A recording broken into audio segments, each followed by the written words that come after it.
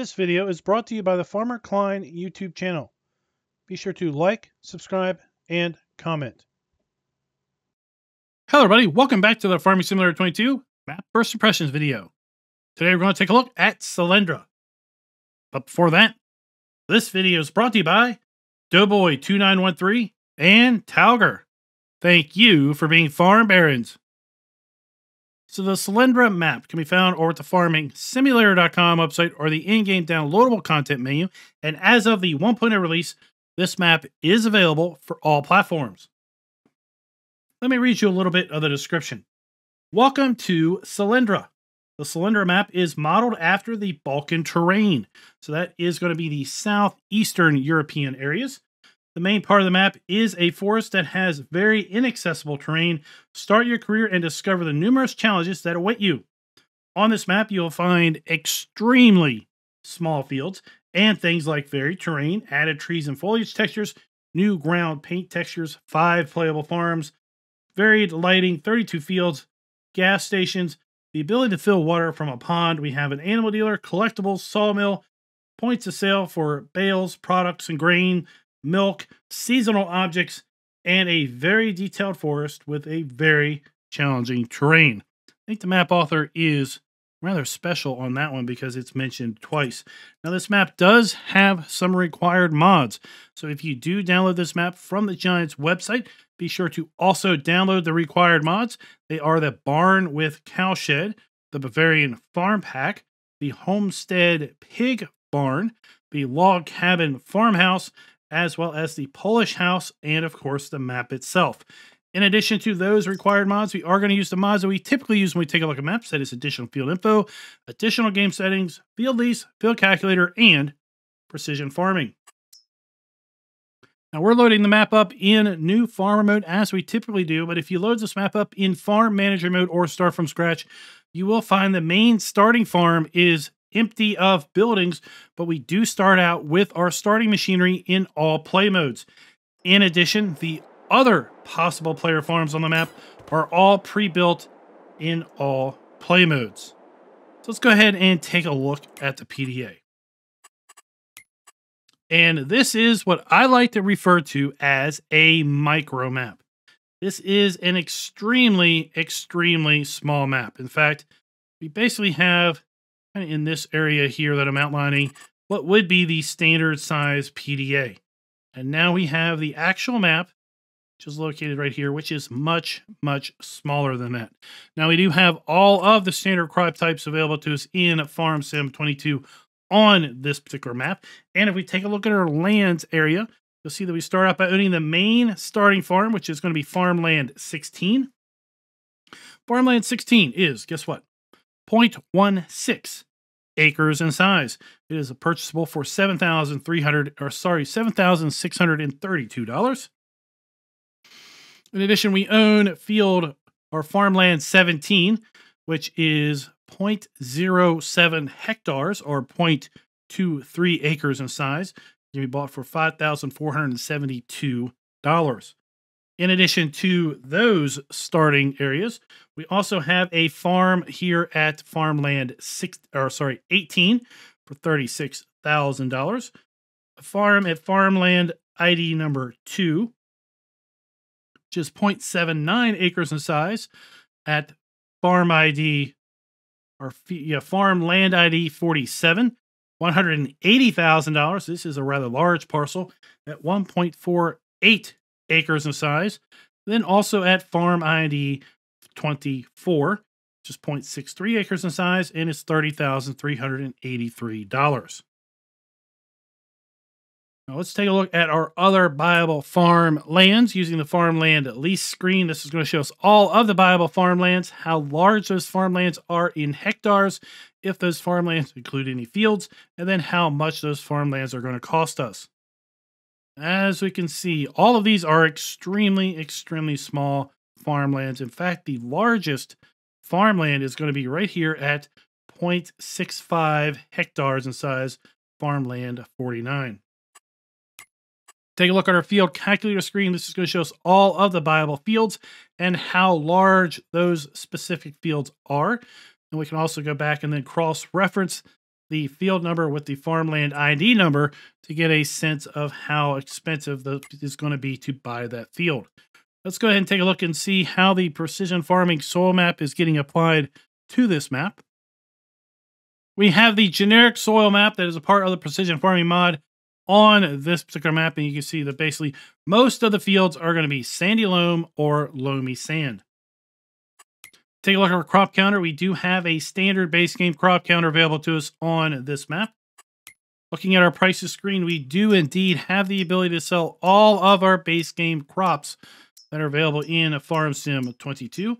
We also have the ability to sell all of our animal outputs in eggs, wool, and milk. Wood chips, silage, hay, straw, and grass can also be sold. And then as we kind of look down through all of the base game productions, we do have the ability to sell all of our base game productions also on this particular small micro map. And then we also have a bulk lime buy point. We have a stone crusher, and for the very, very first time since the Platinum expansion has released, we have the ability built into the map to sell all of the Platinum expansion production items. Congratulations! This map is the first map that I have seen, again, since the Platinum expansion is released, to include the ability to sell all of these items.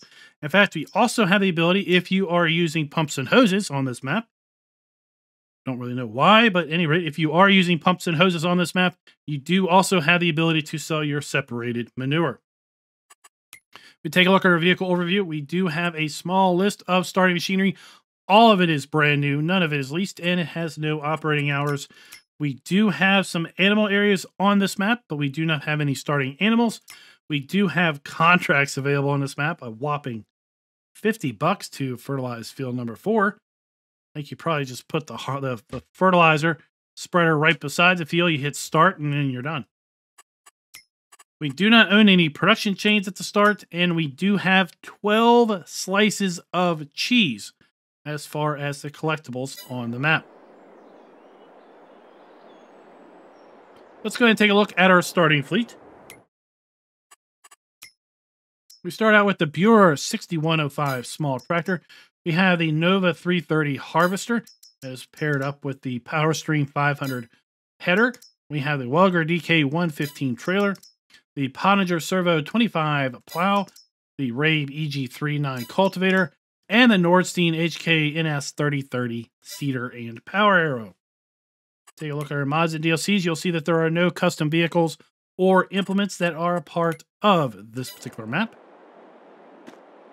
And I think what I'm going to do is just kind of walk down the street to our starting farm, because it is literally just down the street here. And the starting farm, that's a little bit of a stretch. It's more of a farmhouse, a shed, and a fenced-in area. Now, of that area, you can indeed clear and customize all of the starting farm here. You're basically looking at it. We do have some beehives. I think I would have rotated those the other way so the bees were flying away from the house, but okay. So we have our beehives, we have our honey spawn point, we have our farmhouse with sleep trigger, and then we have our shed for our machinery. And that is starting farm. In fact, we have to park our harvester up here by our starting field because we don't really have any space for it in the farmyard.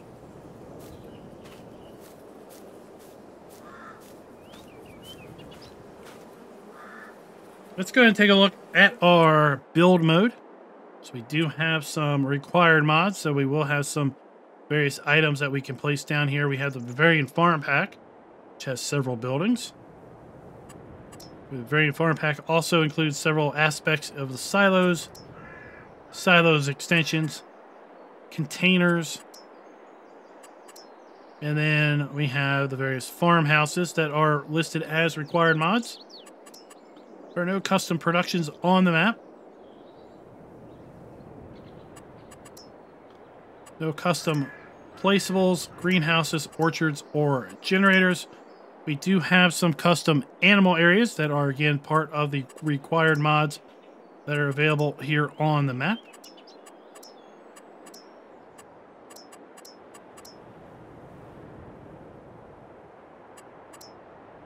And let's go ahead and take a look at our landscaping, because the map author did mention some custom ground textures, which we do have here. Hopefully we have enough room to show those all off.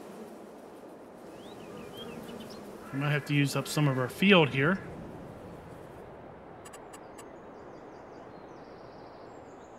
So we have our animal mud. Oh.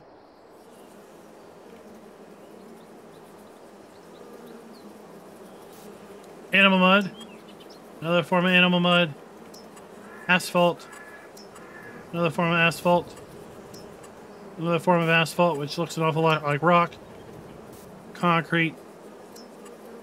Dirt. Forest ground. Grass. Another form of grass. Third form of grass. Gravel. Gravel again. Third form of gravel. And then just a plethora of gravel options.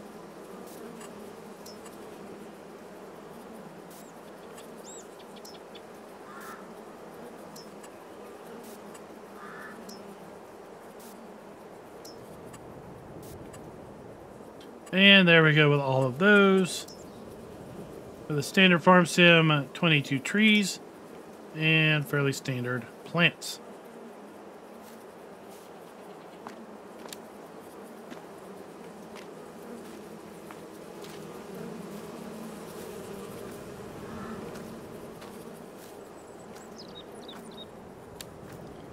Now, we'll go just across the street here real quick, because one of the other playable farms is right here. And a little interesting factoid with this map is I can sell all of the buildings on all of the player farms without owning any of the land. I can also then use all of the buildings at all the player farms, again, without owning any of the land, which is rather interesting. So all the player farms do have a sleep trigger, as best as I can remember. We have then a pigsty. This will hold 10 pigs. And we have our food trough and our water bucket right there for our pigs. We've got our shed. We've got our beehives. We have another honey spawn point. Thought we only needed one on a map, so I'm a little confused as to maybe where our honey is going to end up spawning at, but at any rate. And then our farmhouse. So I'm going to go ahead and get set up for the fly around. We're going to fly around the map, and then we will kind of wrap this whole video up. Don't think we really need to do too much of a drive around on this map because it's so small. Now, typically I would go and make the PDA large to make it easier to know where we are going. But in this case, I think the PDA becomes way too small at that point. So we're just going to go with the square version. And we've got our starting farm located right below. We have the pig farm located kind of catty-cornered from the starting farm. And then right here, we have our career start point. This is where we started out at. Then we have a sell point located right here.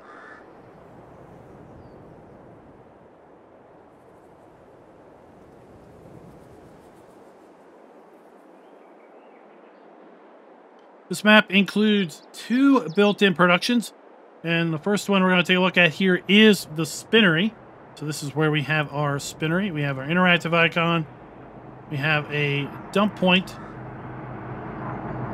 for our cotton or wool. Then we have the pallet spawn point right there. Over here we have the large cow farm. This is going to be associated with, again, farmland ID 47. Right here. And this farmyard actually has a little bit of space to it. So we have our silo, we have our fill pipe, we have our dump point, we have our farmhouse, we have a cow pasture, here a cow barn, 20 cows in this facility. Now the door opens extremely, extremely slow. So when you hit it, just be a little patient. Inside here, we have our dump point for our straw and our food. Remember, I said the door opens extremely slow. There we go. We also, around the back, have a chicken area for 30 chickens. And we have our food trough and our egg spawn point there. We have our milk trigger. I think I'm just going to ignore the static animals inside. On the back, we have our silage bunker for our cows.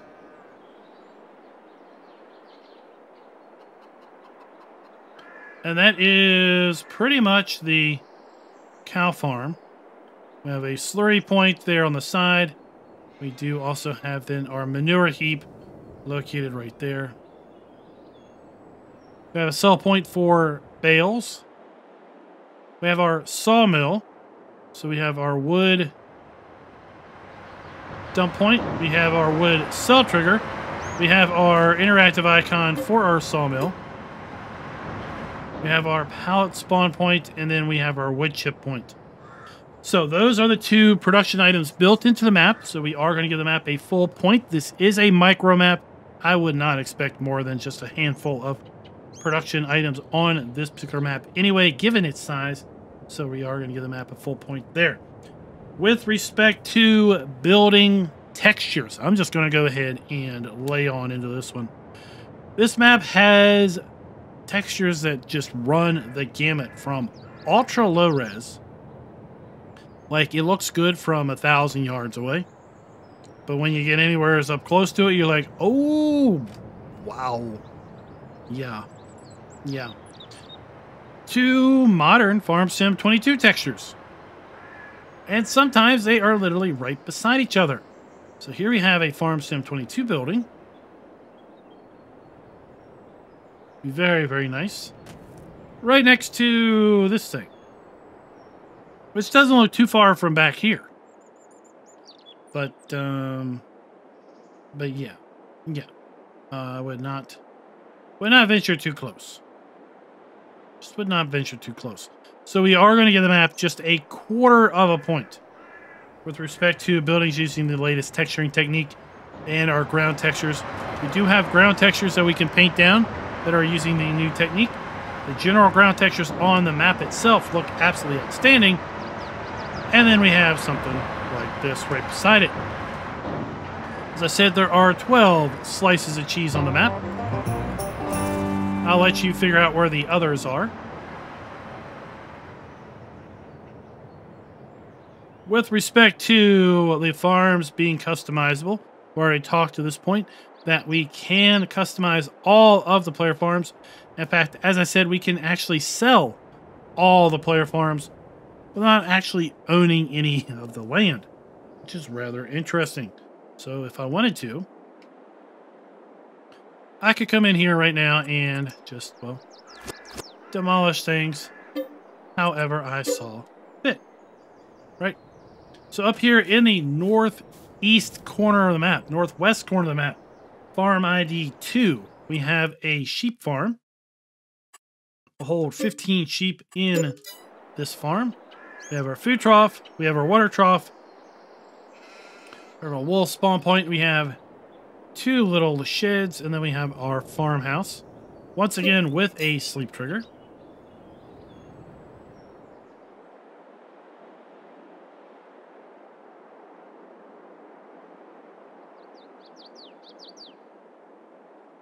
Real quick, we are back at our starting farm area. Just to the east of the starting farm area, we have a couple sell points. We have a Zito product sell point, which is located right here. And then if we make our way around the road, we're going to come into this construction site where we have a stone crusher. And then this is going to be a sell point specifically for planks.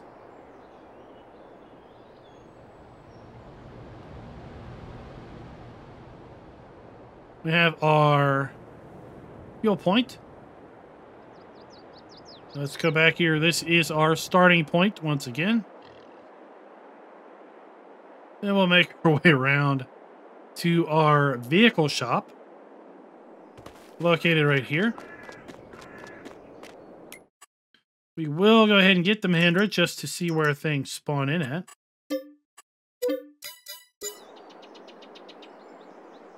So we have a rather small area for our vehicles to spawn in. Again, this is what I classify as a micro map. You're not going to need a whole lot of machinery, and the machinery you do have, you're going to want it to be really, really small. Otherwise, you're just going to wham bam, thank you, we're done doing our farming, and we can move on. I just couldn't help myself. I got a little hungry. Now, right next to the shop, we have our workshop trigger, our dealer trigger, and the dealer trigger is not clearly indicated. In fact, there are a couple areas on the map that are not clearly indicated, but the trigger is actually here on the ramp, as well as right in front of this little shed. And then we have our activation point right there.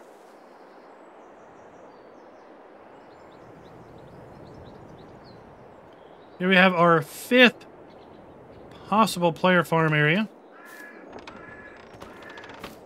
And this is what I would classify as the arable farm, because there are no animal areas here. We have a couple sheds. We have our log cabin farmhouse.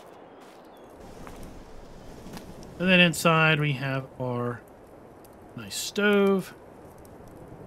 And I think we have a sleep trigger in here somewhere. Oh, yes.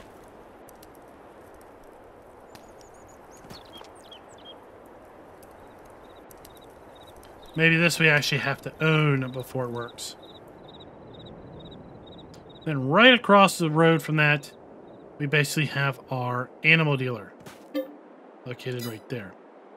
So while we are here, let's just kind of stroll down the long leg of the southern part of the map. This is where we have our difficult terrain forest. And we'll just kind of sum up everything as we experience the terrain here a little bit. We're going to give the map a full point with respect to having production built in. We have a spinnery and a sawmill on the small micro map. We are going to give the map a full point also for having the ability to sell all of the crops that we can grow, all of the production items that we could possibly produce on the map, as well as this being the first map where we can actually produce and sell platinum expansion stuff without having to put down the Silver Run Forest platinum expansion sell point. The farms can be customized completely on this map, all 5 of them. Buildings where appropriate are, for the most part, not using the new texturing technique. We do have some of that kind of intermixed in around the buildings, but a lot of the buildings are using extremely low res and old textures. And then as far as player interactive areas being clearly marked, we're going to give the map a half a point there. Some of them are, some of them are not. I would like to go ahead and see a little bit more consistency with respect to that. So that's going to give this map a total score of 3.75 out of 5. Let me know your thoughts down in the comments below, specific to this map, how we scored the map, and what are your thoughts in general on these little micro maps. And until next time, happy farming.